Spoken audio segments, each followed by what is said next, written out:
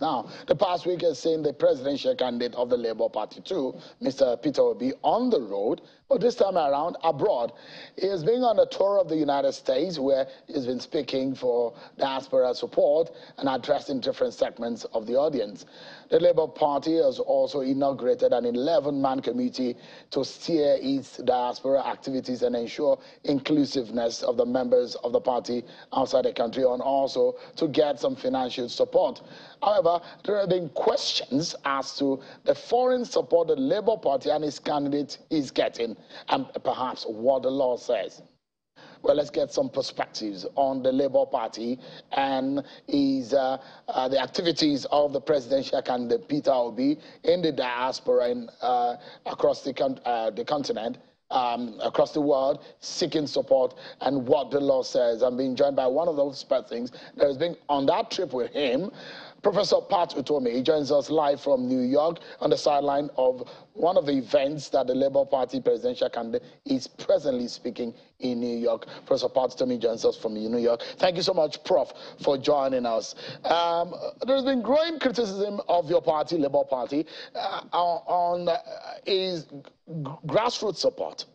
And perhaps why you are looking to the diaspora support as to seeking the support locally where you could get the vote. What inspired the diaspora, the seeking of diaspora support and the foreign trip that you and your candidate are embarking on?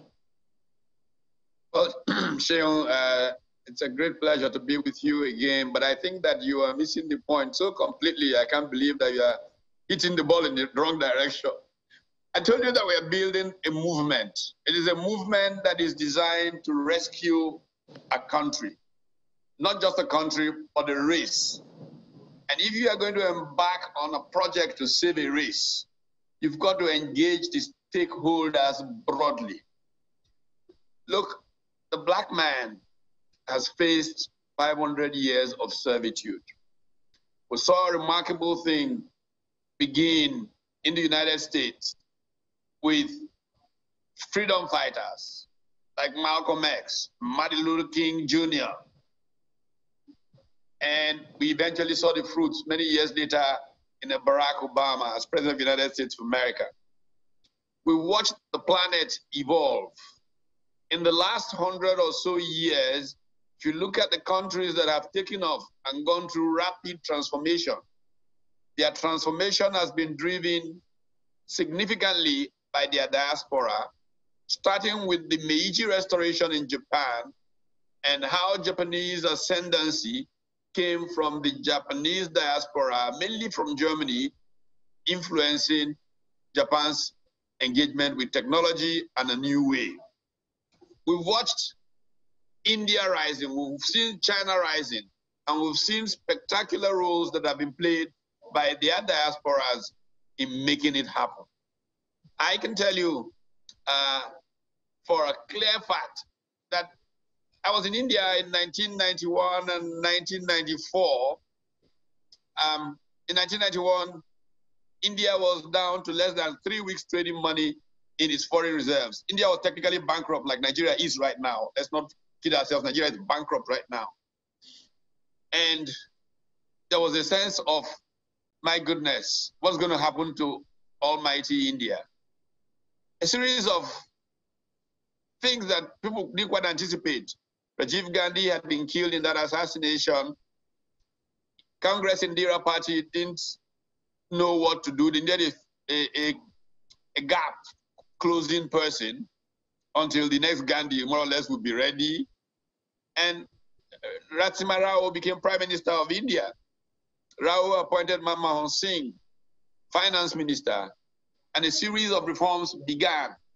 In those reforms, the surge of new capital coming into India as we need to rebuild Nigeria came, one, from the United States, and two, from a source called NRI. I remember as a teacher at the Lagos Business School, I used to make a joke that the second biggest source of foreign investment at that time was growing at the rate of almost $1 billion a week after reaching near bankruptcy. The second biggest source, because of new policies that were put in place by Manmohan Singh was coming from NRI, and I used to joke that it was from Nri, a village in the southeast of Nigeria, and then I would make everybody laugh for a bit, and they will ponder the puzzle, and I say, no, it's actually non-resident Indians. So as we begin to get ready to rescue Nigeria, it would be totally unthoughtful if we didn't engage the Nigerian diaspora, because that relief for Nigeria will come from them. It is a clear way of implementing strategy.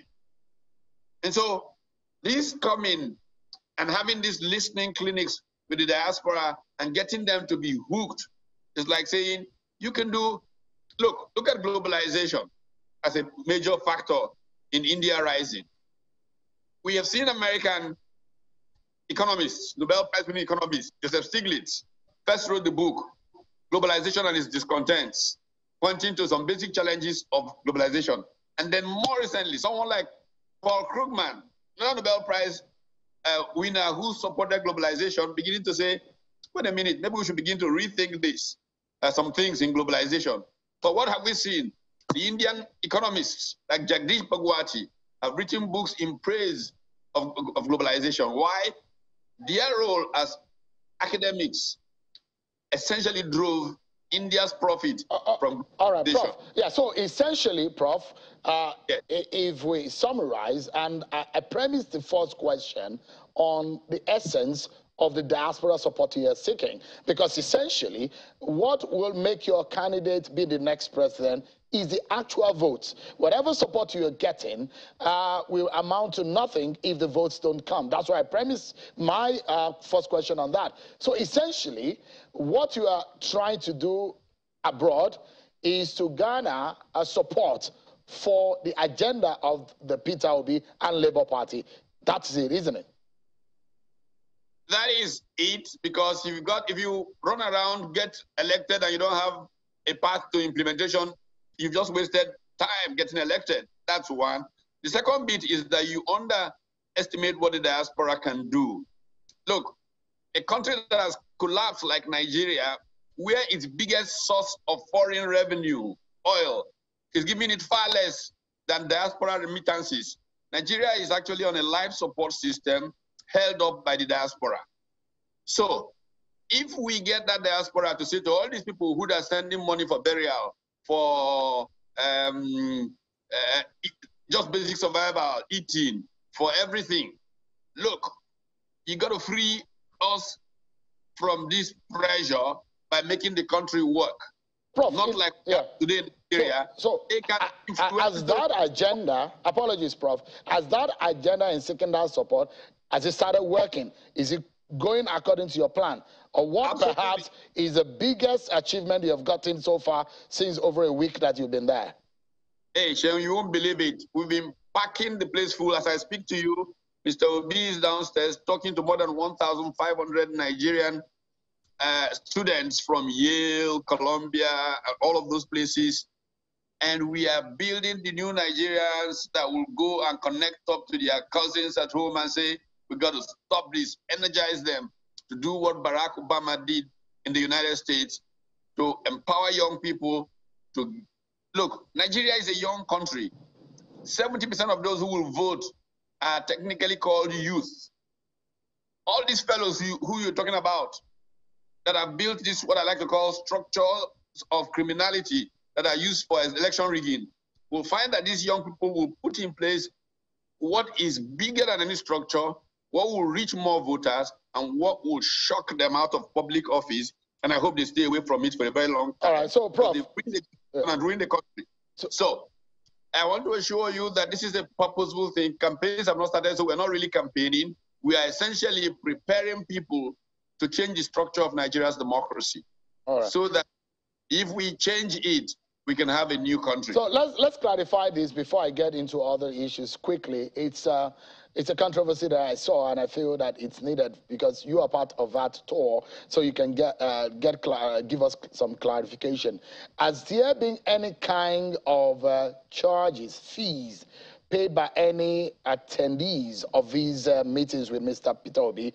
Have they been charged any fees to attend such meetings?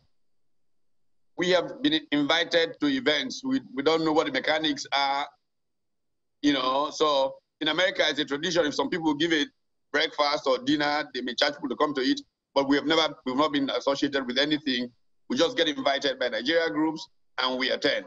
So I don't think that is an issue we've engaged with in any shape, form, or any ways. So another thing that we probably need to lift off before we discuss some other proper issue is that story, and I'm very sure that you must have been apprised about it, that there was some kind of issue between yourself and Mr. Peter Obi about campaign funding, campaign structure with the party structure. Just in a few seconds, if you touch on that, so that I can go into the next question. Yeah, it shows you how dangerous a territory we're playing. This thing called fake news has reached a point now. For example, I heard that this thing happened in Agbo, a town that I have not visited in years. You know me very well. You know that one of the last conversations I can have with anybody and dispute around is money. Whenever there is a money issue and people are disputing, I walk away, even if I have billions to lose. I found a company that would become multi-billion naira company. Once I saw unethical behavior, I just walked away. Each time I see those things, I walk away. So to now come and do that over campaign, you know me well enough to know that that's absolute nonsense. No such thing ever happened. We've never even had a conversation around money in any shape, form. So let's talk about money now, because money is a very big deal when it comes to campaign financing. And because we've heard that Labour Party has been touting that they don't pay shishi. Shishi in Nigeria means a dime. They're not going to pay anything. That Peter Obi is a man who will not give shishi in that sense. So are you also seeking funds, sourcing finance to for the campaigns of Peter Obi and the Labour Party from the diaspora community? When the time is right, the diaspora will give money. They have always given money to campaigns. I have run for president, as you know, before. I got support from the diaspora in 2006 or 6 and 7. And then when I ran into 2011, when the time is right, we're going to solicit, obviously, from Nigerians across the board. We're setting up portals where people can give money. You can hear the excitement, the shouting of these young people. From downstairs, I'm actually like 2 floors up from where they are. We can hear the excitement. It is those young people down there that are screaming, who will give from their allowances, what they earn working here, $10 every week for the season of the election. But these portals are not up yet. They will be up next week or so. And eventually we're going to be able to access resources from the diaspora for sure. But right now, what we are about is a sensitization tool about what makes democracy work. Right now, Nigeria's democracy is not working because of the transaction costs that are involved, the trade-offs that have to be made, such that eventually when people get to power, they find that what trumps is power and not purpose. They forget the purpose because there are so many deals, IOUs, payoffs to win the election, that in the end, we get the politics of politicians, for politicians, by politicians, and not a democracy that is for the people and by the people. All right. That's why Nigeria is where it is today, crippled, lying prostrate before the world, in spite of its enormous potential, because Nigerian politicians are so connected to the deals that they can make for themselves rather than the service of the people in the process. Prof, so that's what we're trying to change. Let me jump in quickly on the issue you mentioned, on the hopes of sourcing funds from abroad.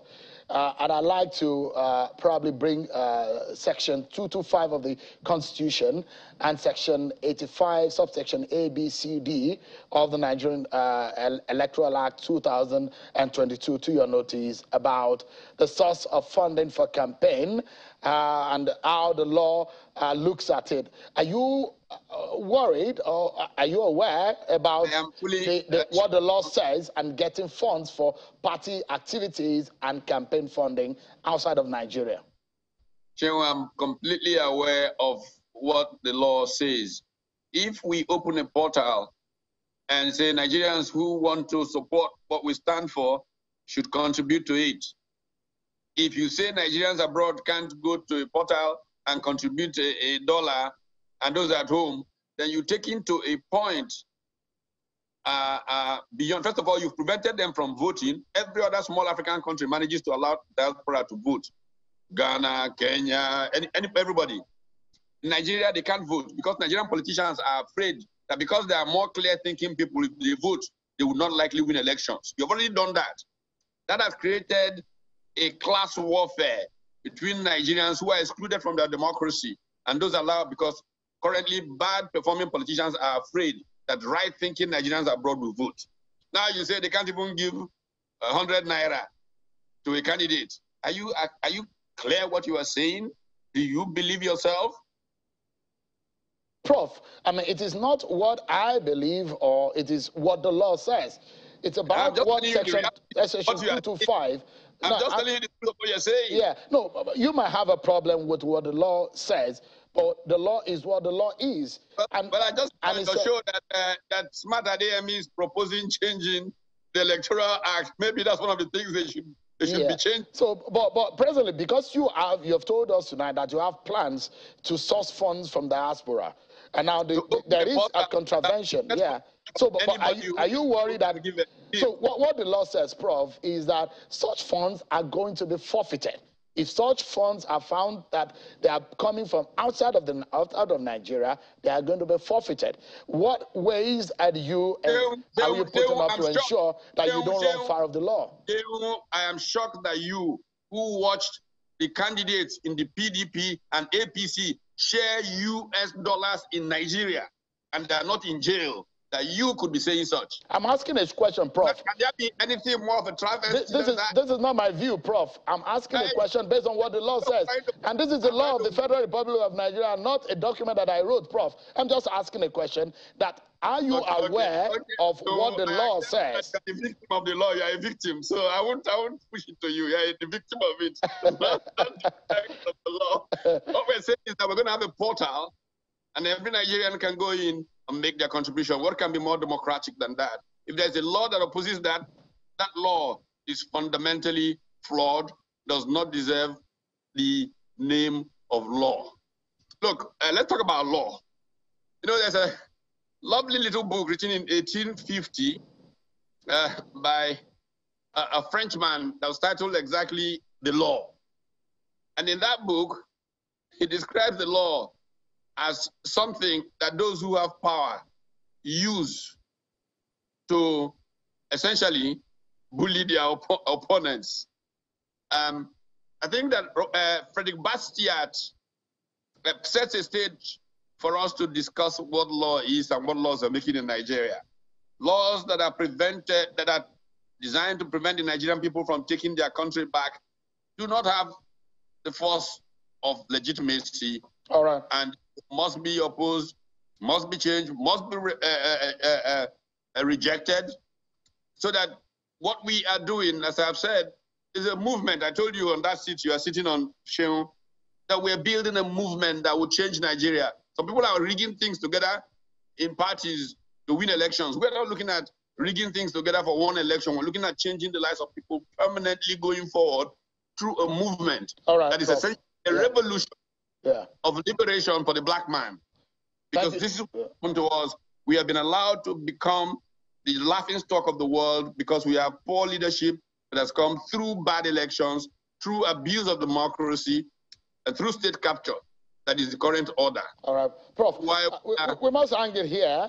And all of the world. Yeah, but I must thank you. I literally dragged you out of that meeting downstairs where you're supposed to be attending, where Mr. Peter Obi is speaking right now in New York. Let me allow you so that you can get back into that meeting and probably get some more support that can get some funding. Hopefully, you don't get you and your party into trouble about the funding. I assure you we will not get into trouble. We love Nigeria. We love Nigerians, and Nigeria will rise up again in spite of what they are trying to do. Yes. Thank you so much, Prof. And I wish you and your party the very best. Thank you so much indeed.